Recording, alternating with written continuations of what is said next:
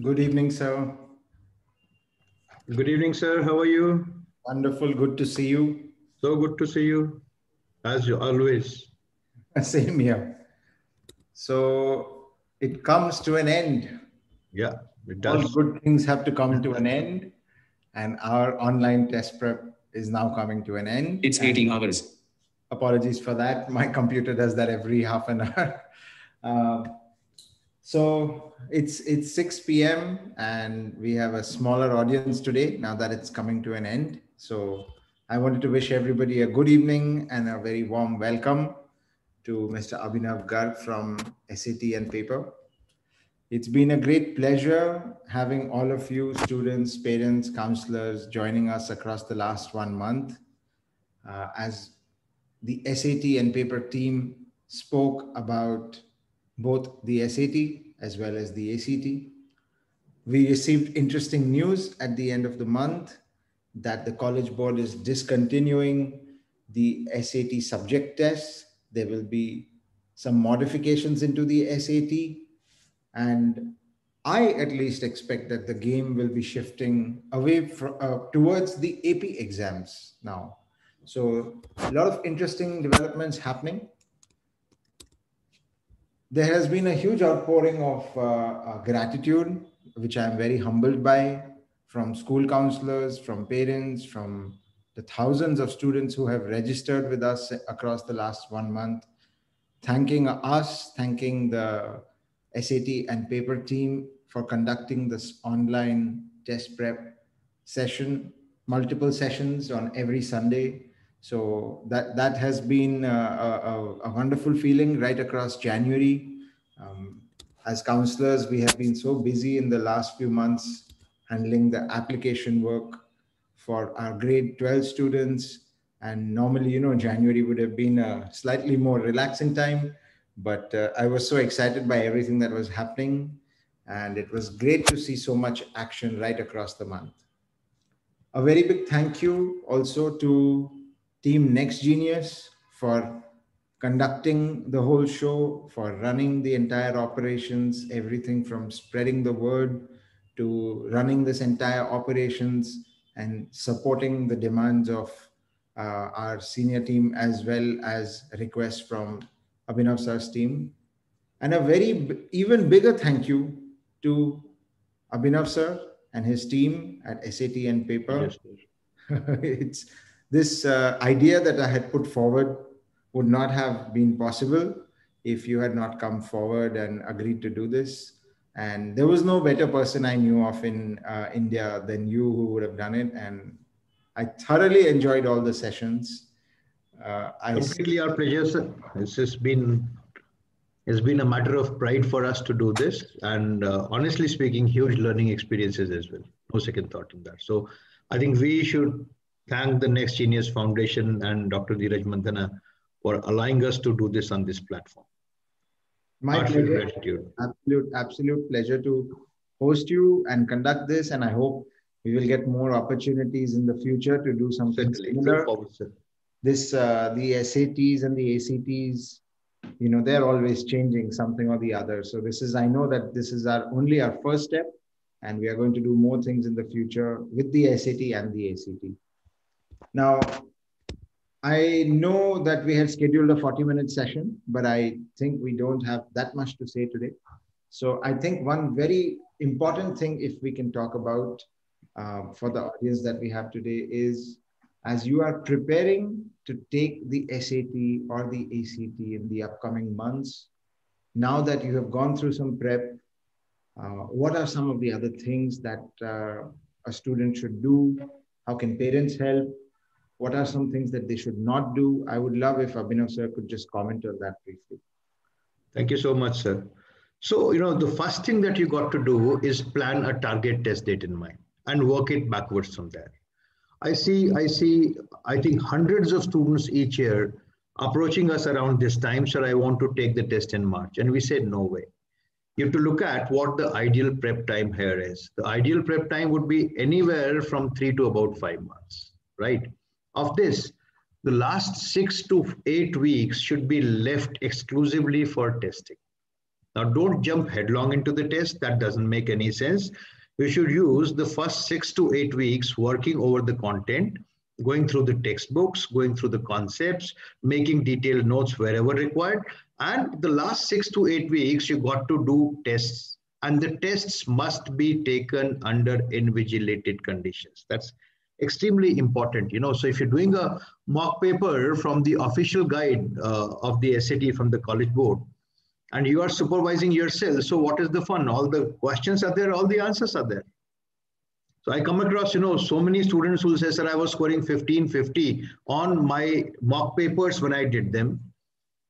That doesn't make sense to me. If the mock papers were not invigilated, trust me, they're worthless, right? Get somebody at your home to invigilate those for you, so that the test papers and the answer sheets are put separately. You should not have access to them. That's good discipline. Second, the time has to be strictly adhered to. So if I had 65 minutes for a reading section on SAT, and at the end of 65 minutes, I still have got 3 more questions to be taken care of. So what I normally think is, it's okay, I can extend it by 2 minutes. I'll rush on the actual test. Please do not do that. Your testing conditions, must simulate the exam date condition. That's extremely important. Take the breaks where they are permitted. Do not take them where they're not permitted. So 2-3 things only. Number 1, plan your prep well. Any good SAT prep would never require more than 10 to 12 hours per week, or ACT prep for that matter. So I've seen students treating this more like a school exam prep. It doesn't work. So the first 8 weeks, you're doing 2 hours a week, and then you want to make up for it by spending, some 20 hours a week. That doesn't help here. It has to be structured properly. Use professional help wherever you think you need them. Of course, we also offer all those programs. But I mean, if you're a sincere, self-motivated student, you can obviously do it on your own as well. We have talked about the resources to be used throughout the program, so you know what is to be used here. On the ACT, make sure you do not solve the test paper in pencil or through a PDF. It has to be on a platform. You'll get a very good idea of the platform. If you go to the ACT website, they've got one practice paper for you there that you can take care of. If you need more, you can always come back to us. Right.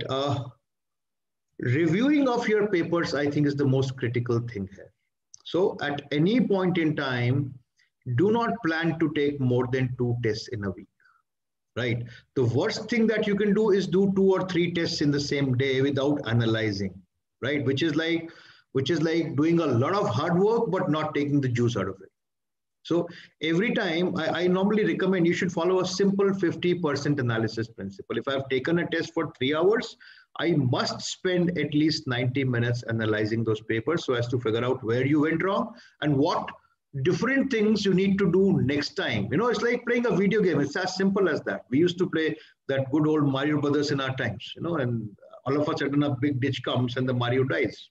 What do? You play again, obviously. But when you play again, you momentarily reflect on what went wrong the last time. And number 2, you know, doing the same things again would not get the Mario to survive. You'll have to do something different this time. Even that may fail again. That's okay. You got to be experimental here, right? So a bit of an experimentation and, you know, a bit of an experimentation helps. A bit of, you know, out of the box thinking also helps at times. So look at progressively minimizing your mistakes of omission, which is what we call as silly mistakes. Wherever you think there was a conceptual gap, go back right to your textbooks and cover that gap up.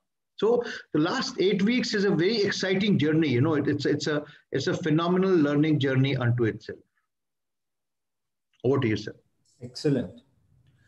It's you and I have seen so many students go through this process together, individually. Yeah.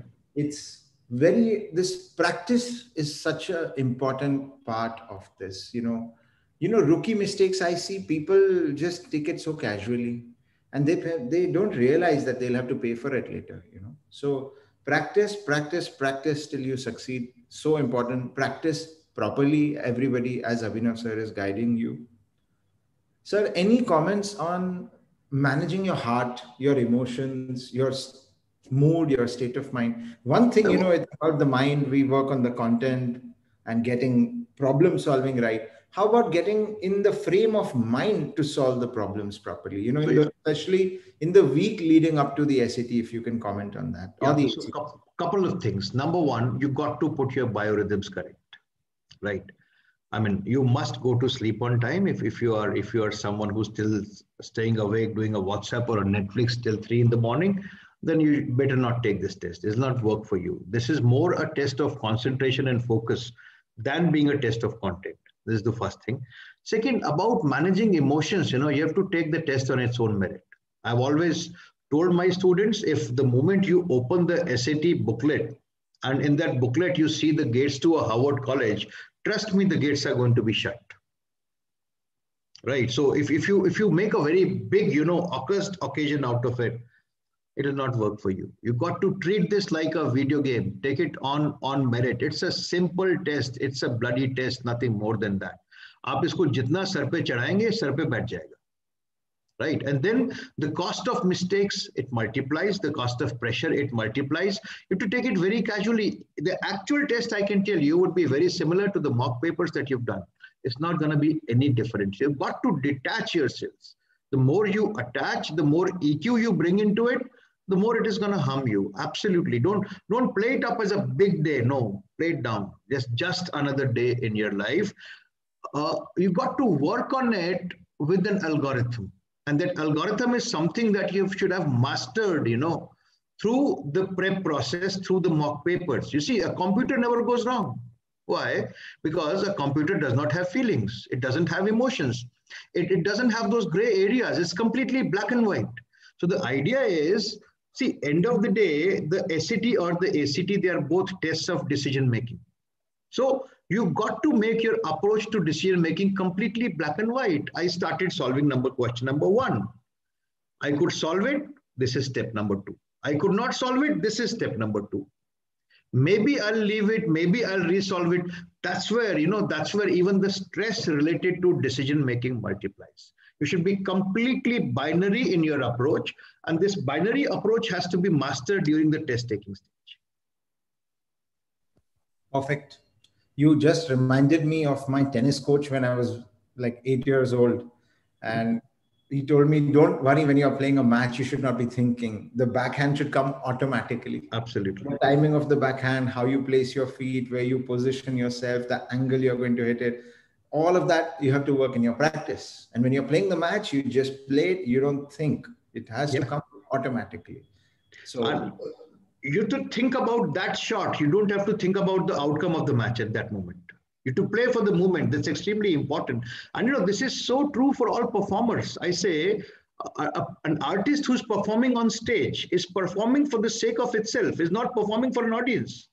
Later on, the audience would stand up and clap. That's completely different, and he'll take all bows. But at that moment, he's completely lost in the end. So same. You should have to be completely lost in the test. Don't think about what am I going to score, what would happen, I would go there. Come out of all this. Take it. At that moment, it's just question that you're tackling that has to occupy you in totality. So everybody listening, please open your ears and listen to this. It's, of course, easier for both of us to say it and harder for you to live. But I think we have seen students who get into that flow state, into the test, they do very well.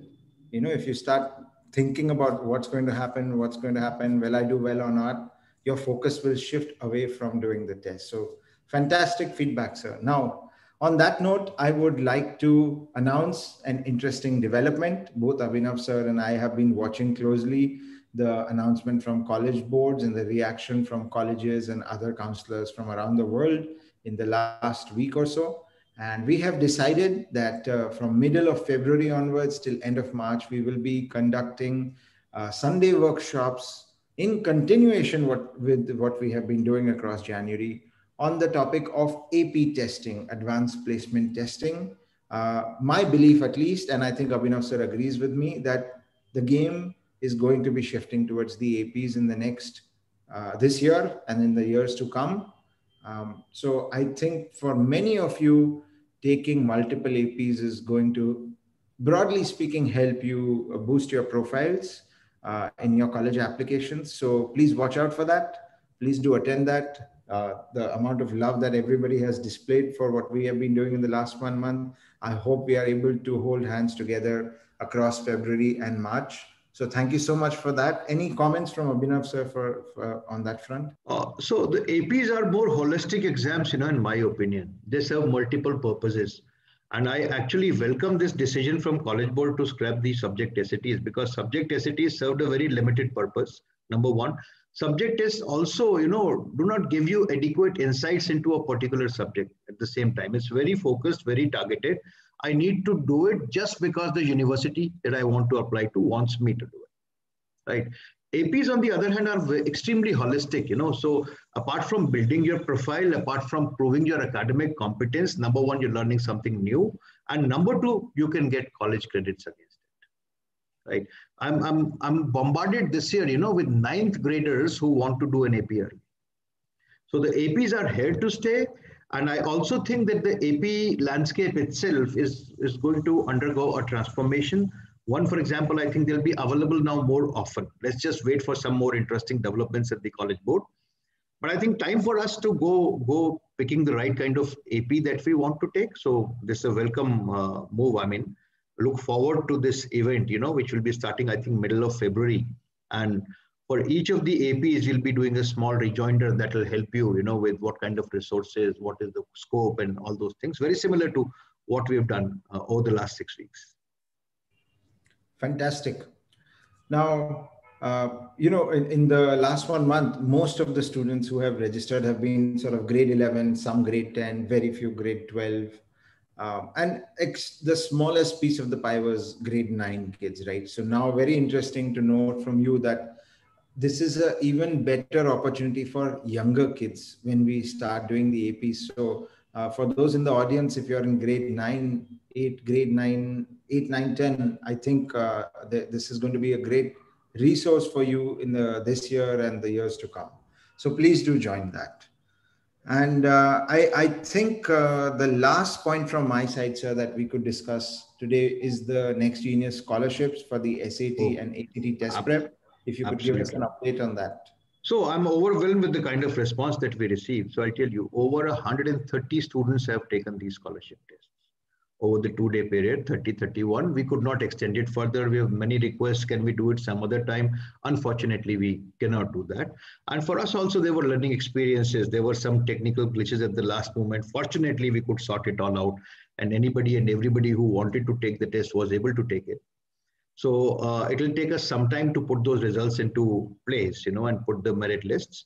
So I think we'll be putting up the results out by about 15th of February. And all the scholarship winners would be notified individually by mail with the process as to how they can go on to claim these scholarships. So 2 of these scholarships are full scholarships and the rest are partial scholarships, ranging anywhere from 10% to 75% of the fee, as I'm sure we have outlined in one of the earlier sessions. So we'll go on and again, people who applied for the ACT scholarship test are more likely to land a scholarship, because that's where we've seen a comparatively lower amount of interest, and we'll put up equal scholarships for both SAT and ACT. So just wait until the 15th of February, maybe 14th. I think we would want you to give you guys some good news on the Valentine's Day. So let's hope that mail hits you somewhere about that time, and the scholarships will be valid for 1 year. I mean, so any scholarship announced this year will have to be consumed within 2021. Excellent. Really looking forward to that. And thank you so much for partnering with us on that. And on that note, I would like to thank everybody for joining us today. I call the closing of this SAT ACT online test prep series. It was a wonderful experience for me personally to think about online education. This was an experience for me because we all moved online in our lives in the last 1 year, even more aggressively than previously. And I hope Abhinav sir and I can sit down together and reflect on it and come up with an even better offering for you in the future. Would be my pleasure, sir. And then thank you. And the last thing is we have a session today at 7 p.m. with a few school counselors from across the country. So please do attend that. I think there are going to be some very interesting insights for all of you based on their experiences at multiple schools around the country. So do join us, sir, for that. I look forward to it. And thank you so much for everything. Thank you so much, everybody, for joining us. Thank you so much for all the wonderful messages that you have been sending us on this chat as well. Thank you so much, sir. Bye-bye, everyone. See you soon. See you very soon for the AP Festival. Looking forward to it. Thank you. Thank you, sir.